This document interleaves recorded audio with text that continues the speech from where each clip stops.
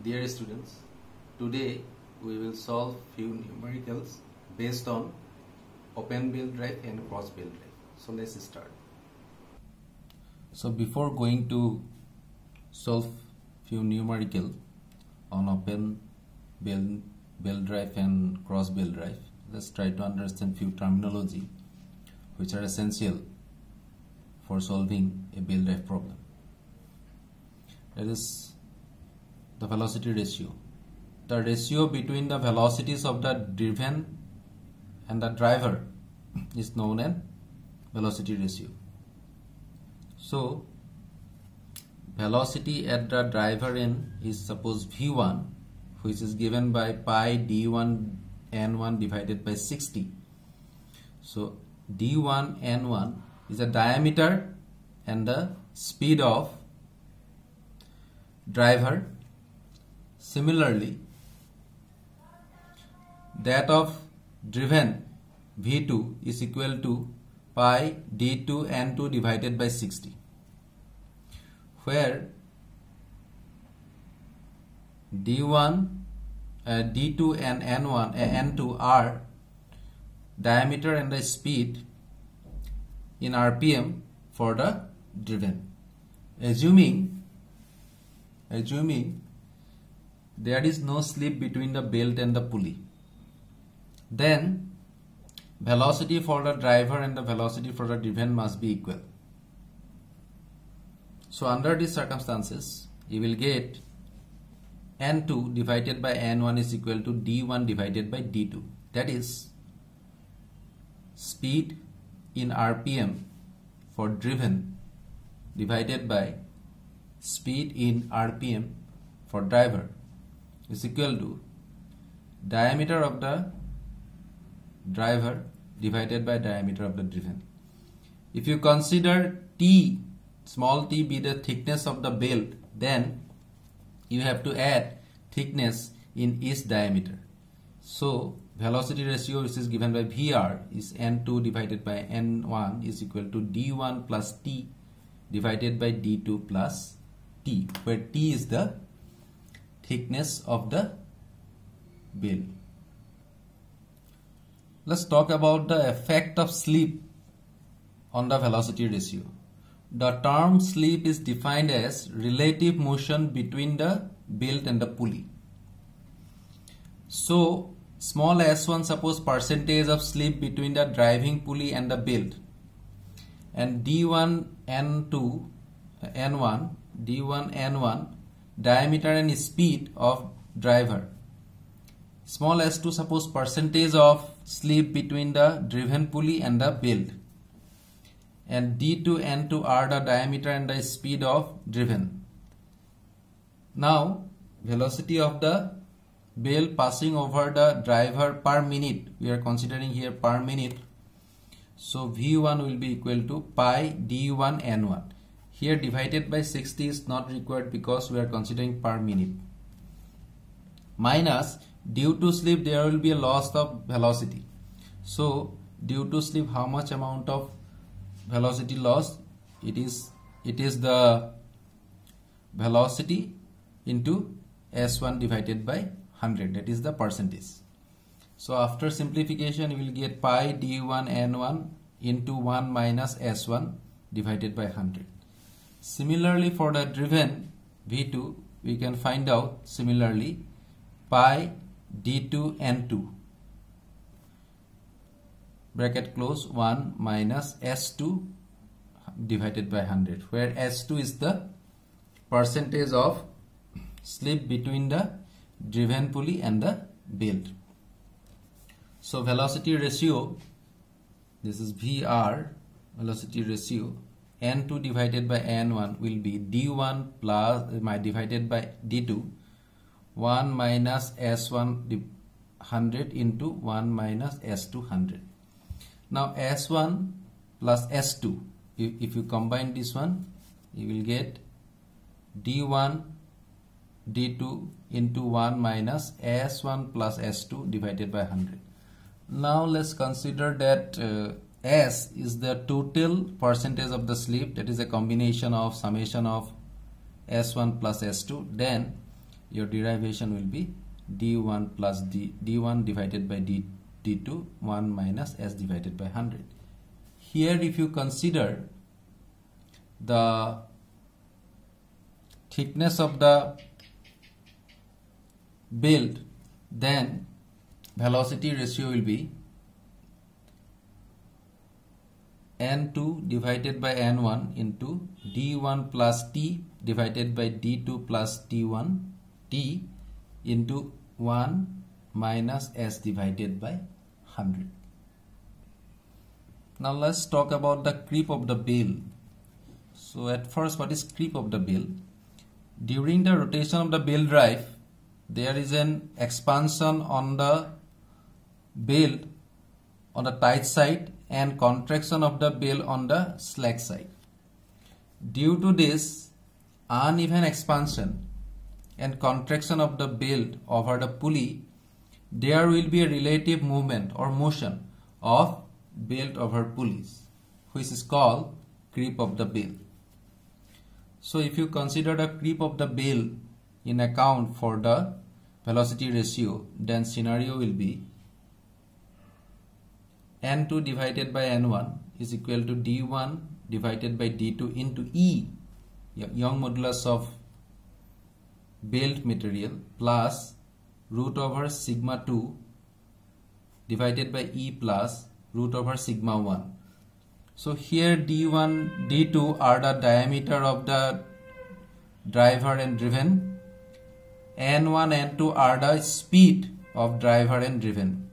Sigma 1, sigma 2 are the stresses in the belt on tight side and the slack side.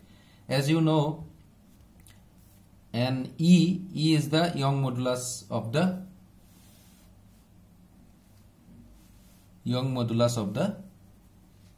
belt material. So as you know, so if I consider one open belt drive, like this is your suppose driver, this is your driven, it will be like this. So this lower portion is called tight side, this is called T1, and upper portion is called slack side. So this is your tight, this is your slack sides. Okay.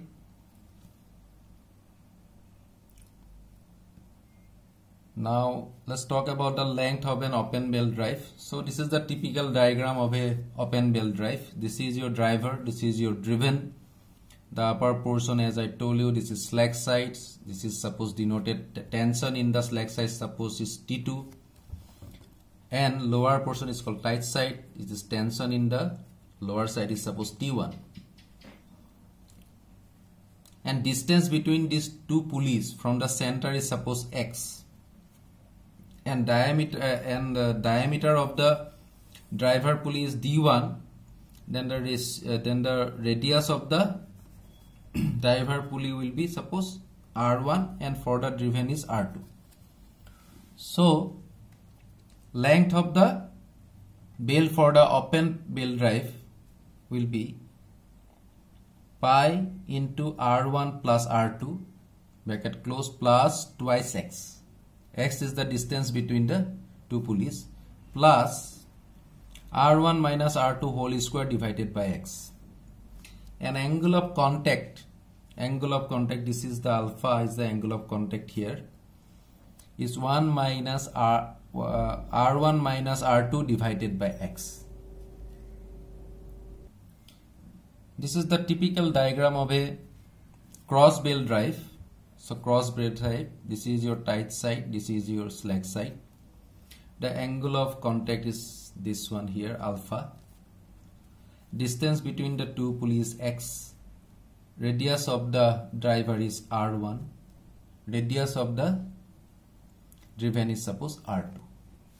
So here length of the belt for the cross belt drive will be pi R1 plus R2 bracket close plus twice X, which is the distance between the two pulleys, plus R1 plus R2 whole square divided by X. And angle of contact, this is angle of contact alpha, sin alpha is R1 plus R2 divided by X. R1 plus R2 divided by X. Now if you observe here, Difference between the cross build and the open build is that same formula only difference you will find here. This is minus, this one is also minus for angle of contact. So let's talk about the power transmission by the build.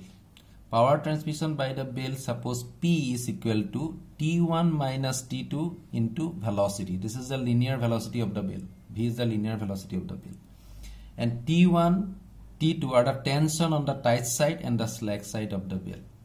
So what is tight side and slack side is already discussed in the diagram itself. So let's try to solve one numerical. So find the length of the bell necessary to drive a pulley of 80 cm diameter running parallel at the distance of 12 meters from the driving pulley of diameter 480 cm. So all are given in the so here driver pulley is 480 cm, driven pulley is 80 cm. So diameters are given and distance between the two pulleys are 12 meters. And in this particular problem, what happened? Whether this arrangement of the pulley or belt is cross or open is not given. So we solve the length of the belt drive for both open and cross drive. So in that particular problem, diameter of the driver pulley D1 is 480 cm.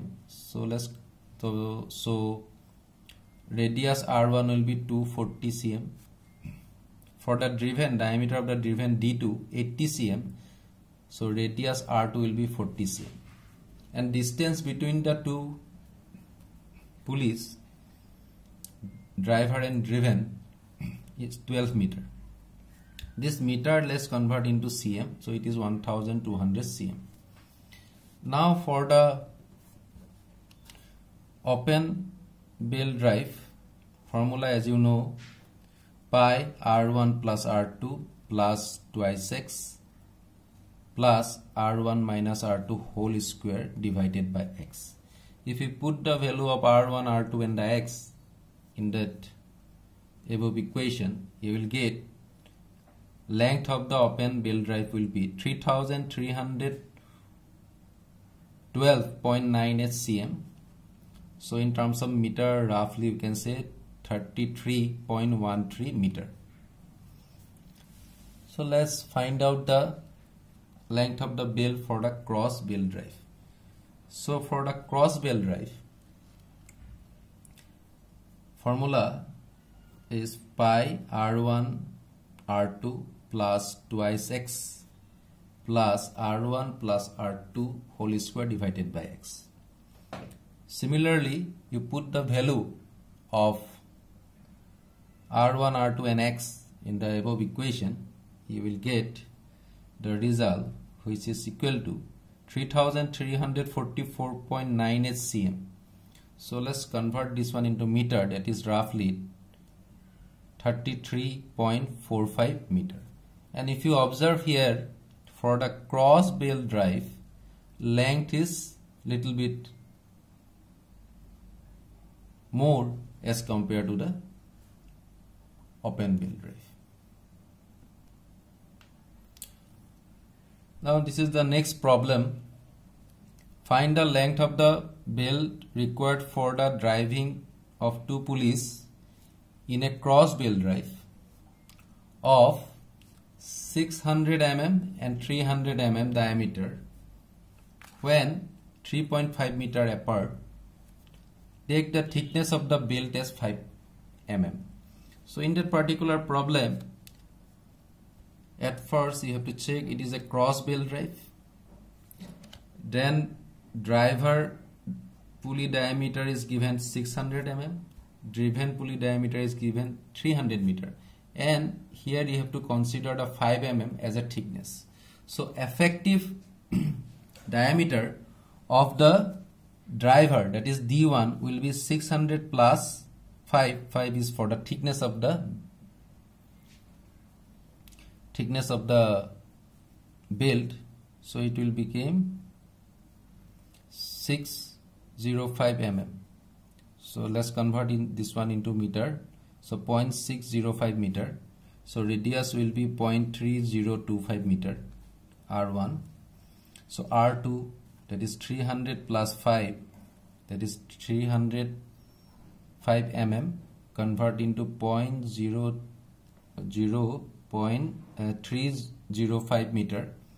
So radius R2 will be 0.1525 meter, and distance between the two pulleys is 3.5.